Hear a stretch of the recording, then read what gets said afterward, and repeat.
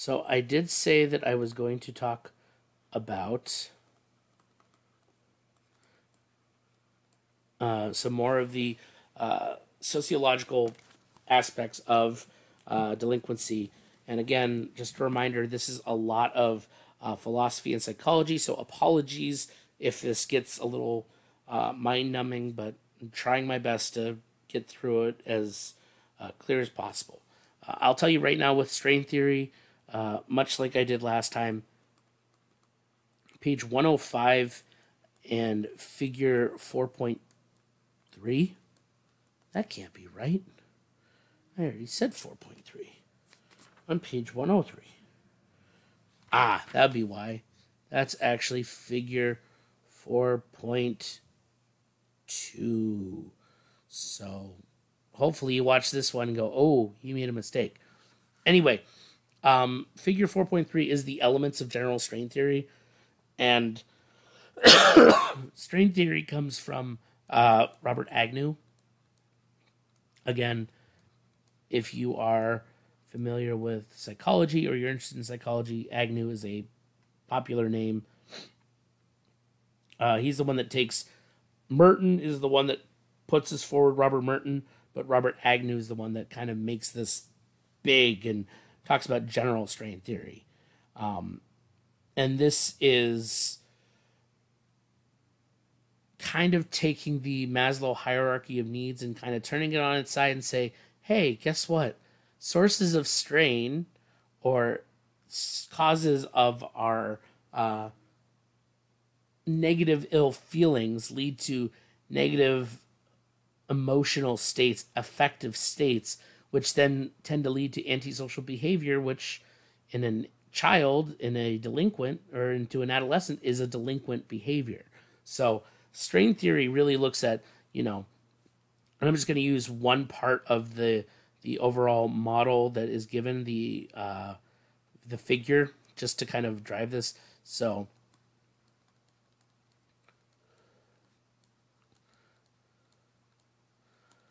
the failure to achieve a goal can lead an individual to be depressed,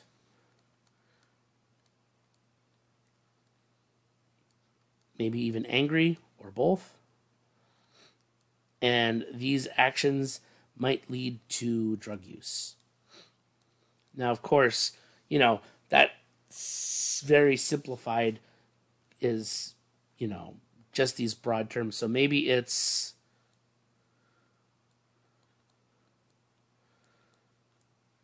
the goal was to go to college, and for whatever reason you failed to achieve that goal, you were not able to go to any college at all.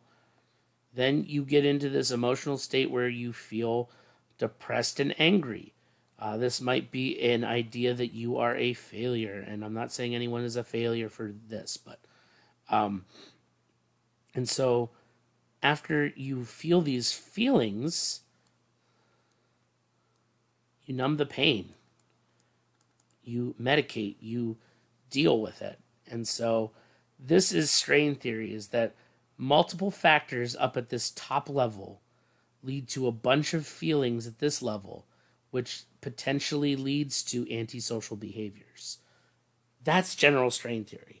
And of course, it dives way deeper in throughout this. But when we say drug use, these are, if you're a person that is familiar with therapy, these are coping strategies, both good and bad. So drug use is a bad coping strategy. A good coping strategy is writing about it, things like that, depending on who you talk to. Anyway, point is that strain theory is all about, not strain theory. Strain theory is all about how different factors impact our emotional state, which leads us to potential deviant behavior or potential delinquent behavior. And so there's a reason I said deviant, because we need to talk about this bad boy.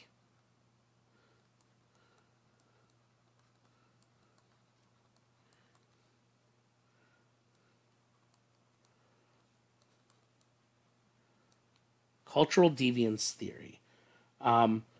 So cultural deviance theory holds that I'm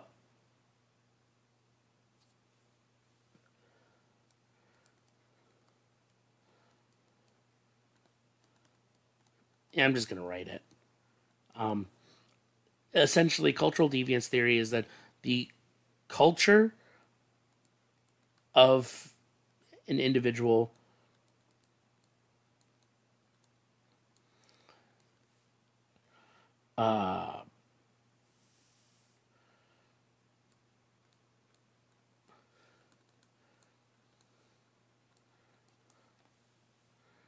they have different values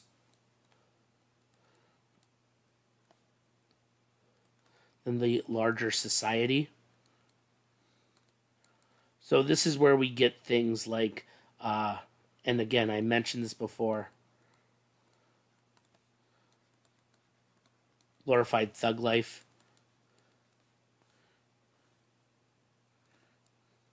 gangster life. Like, this is a real issue. Cultural deviance theory states that delinquency is more of a result of this, that the culture that the individual comes from is different than what society says. It glorifies these negative things, these deemed by society wrong things. And so all of a sudden we have some kind of disorganized behavior. Particularly the culture of an individual, we tend in particular to talk about, what's the word? Socially disorganized.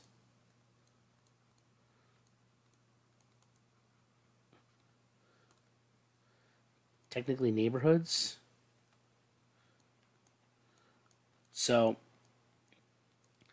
these are things like areas where crime has increased and there's no real any kind of social gathering or social structure that says what's right and what's wrong, or rather the right or wrong is problematic at best. That's cultural deviance theory. And within this is this concept of culture conflict. And this is where that butting of the heads, this is where you have a teen that's in the gangsta lifestyle.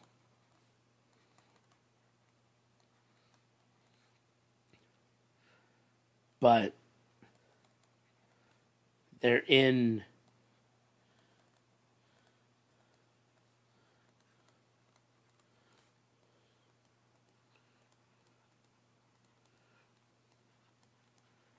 somehow they're in a middle-class suburbia school. You have this culture conflict of this teen who has lived in an area that is all about the gangsta life, and it is kill or be killed. But they're now in this environment where it's middle-class suburbia. You have to be a certain way, dress a certain way, act a certain way, and these come in conflict. And this leads individuals to lash out and try to find their middle ground. And oftentimes this leads to this kind of delinquency, this issue. And so thinking about cultural deviance theory and culture conflict, and thinking back to what I said about the discussion board that's for these readings, who do we blame? Is a child responsible for what is essentially their environment? Like, how do we deal with this? How do we deal with movies and shows and albums glorifying these violent and honestly inappropriate behaviors? And that gets into a deeper argument that I'll bring up in the discussion board. Anyway, this is an important piece. And when we have this kind of any kind of social issues, we have to look at, excuse me, how we socialize. Specifically, socialization. How do we essentially rehabilitate? Remember, the goal of the juvenile justice system for the most part is rehabilitative. So how do we socialize these individuals who are delinquents, who are on those outskirts? And so these are things like parental efficacy. So, the parents are supportive of their children, and they control them without coercing them. So, without promising something and stuff like that. Schools play a role in this. So, obviously, with schools, this is an interesting thing to note, and I'm sure, hopefully, some of you may be familiar with this. But if the teacher doesn't care, why should you? And that's the kind of ultimate piece with socialization in regards to schools, is that when you have schools where individuals that are in that teacher role, if they don't care about the student, if they don't care about the well-being, if they don't care about any of this stuff, if they treat a potential or an actual delinquent in a different manner that is not at all supportive, then it's not going to work. There's no rehabilitation from the social aspect from the school. Obviously, I shouldn't have to mention this or how its impact is, but we all know that peers tend to be the biggest factor, especially in adolescence. You want to fit in, and that's something that, is a human thing. We want to fit in. And so our peer group tends to be, this is the big one. This is the big impact for adolescence, for delinquency. There tends to be some kind of desire to fit in, whether it's a desire to fit in with peers or a desire to fit in with family, things like that. But the unfortunate reality is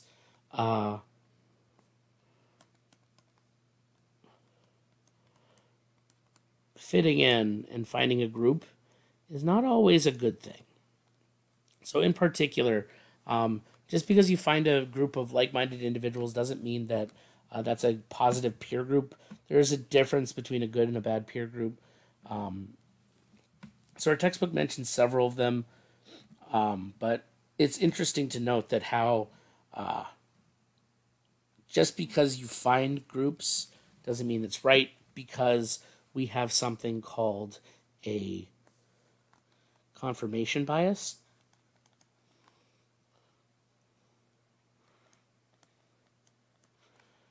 This is a research term, but confirmation bias means that you only find data that confirms what you already believe. When we talk about socialization, when we talk about delinquency, when we talk about peer groups, confirmation bias is we are going to gravitate towards people that agree with us, whether it's true or not. If someone agrees with us, we're gonna follow them. This is the nature of humans. Anyway, just wanted to put that out there. So I mentioned before a term, and I'm going to come back to it here in just a second, but in particular, socialization has an impact on delinquency. In particular, our text breaks it down into 3 areas: learning, control, and labeling. Learning is pretty straightforward. We know that we are beings that are learning behaviors. We learn the behavior. So learning is, if we show that You can be something else that works. Control is sometimes not able to control themselves or their urges. So this idea is that family, peers, society, school, these bonds have made them actually be controlled, or rather be less rebellious. But labeling's big, and I talked about it before briefly, and I'm going to write it here too. Labeling has a serious impact, and I think we need to talk about it more often. We will be touching, let's just talk about it right now. It is talked about in the textbook on page, starts on page 113 under social reaction labeling theories. But the long story short on labeling, when individuals are labeled, specifically when juveniles are labeled as a delinquent, there is this idea that it has a long-term effect. It is not just in that moment. The long-term effect is it tends to follow them the rest of their lives. And yes, we can talk about, locked juvenile records and things like that, but the fact that there's a locked juvenile record puts up red flags. There is a negative stigma with being regarded as a juvenile delinquent. And even the text brings out the labeled deviant becomes a social outcast who should be prevented from enjoying higher education, well-paying jobs, and other societal benefits. If the goal is to rehabilitate, but the ultimate point of labeling is that we are making them a social outcast and they're going to be prevented from doing other things, is that really rehabilitating or is that punishing? There's a larger issue here. I'm intentionally bringing it in broader terms because, yeah, we can look at specific examples and why it works the way it does and why it shouldn't work a certain way. But it's important to remember that every case is different. Whether you are into the criminal justice program and into that field because you want to be a corrections officer, a police officer, a parole officer, state trooper, a lawyer, a juvenile advocate, whatever it is that you want to do, the reality is every case is different. We set precedent so that when things are similar, we have a way to go forward. But every case is different. So consider that in whatever decision you make in your own career with criminal justice. Anyway, when we talk about this socialization and the culture of individuals who are part of our lives, or rather the child's life and things like that, there is an idea of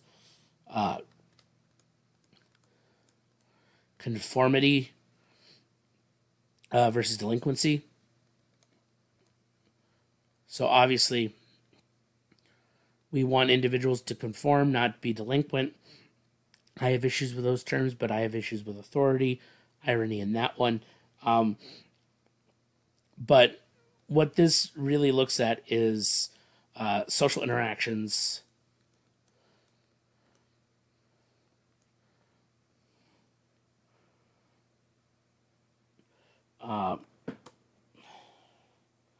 What am I trying to say? I got off track because I wanted to talk about that.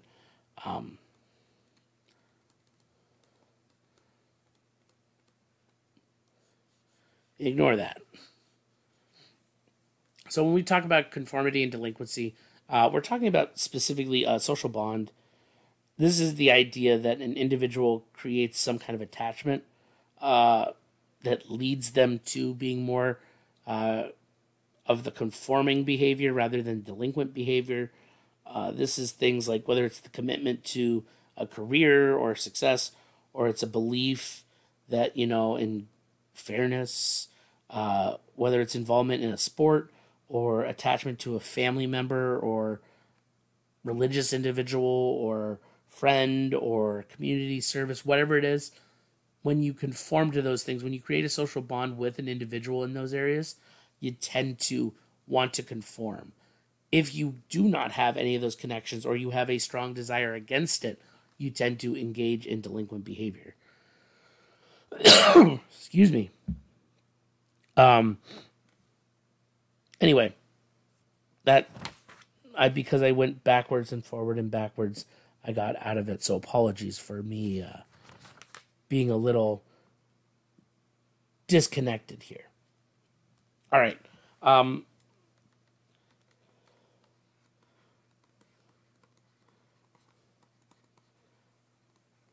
Getting back on track. Critical theory. Critical theory is brought up in our textbook on page 116. But critical theory is this idea that society is in a constant state of internal conflict. This is something that I'm sure you're familiar with. This is the idea that those in power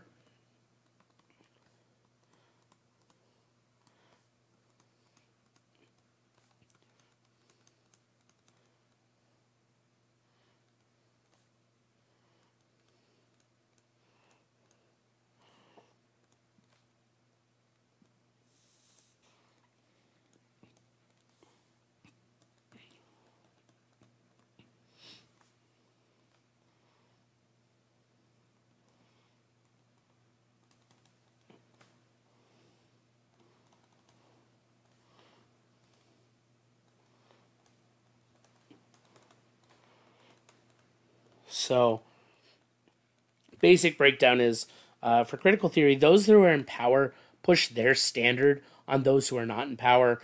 This is where we get ideas like the rich decide what is illegal, and so most crimes are intended to punish the poor because a rich person can pay the fee, but a poor person can't, so then they have to go to jail.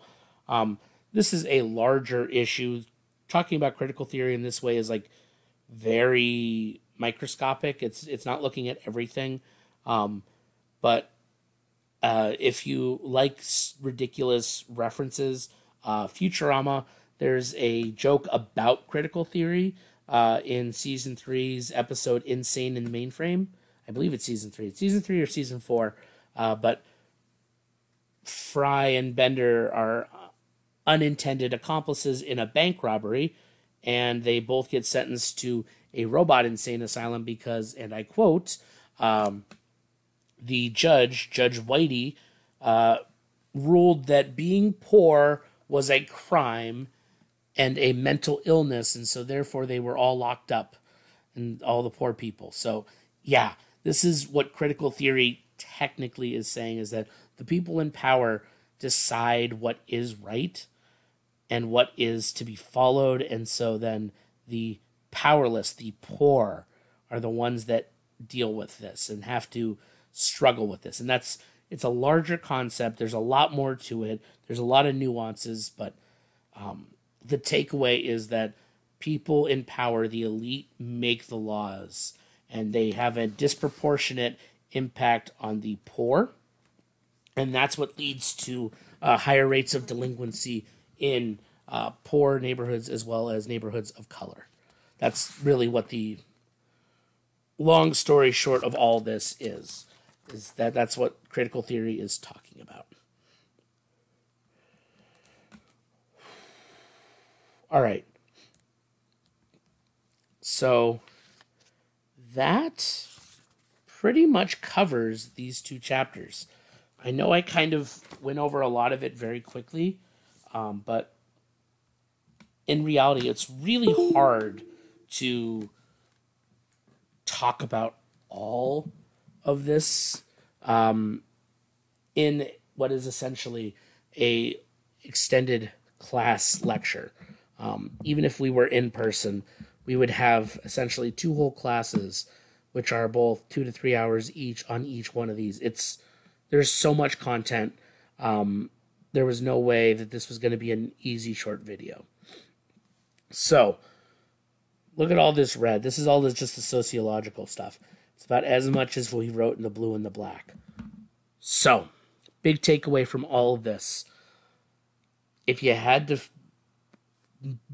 boil down what chapters 3 and 4 were really about, it's that there is a lot of potential biological, psychological, and sociological components that lead to juvenile delinquency. It is not just one thing. And even within those sections, there are theories and ideas of how it works. There is no one answer. There is no easy answer. And to think there is misunderstanding. So, that's what we have.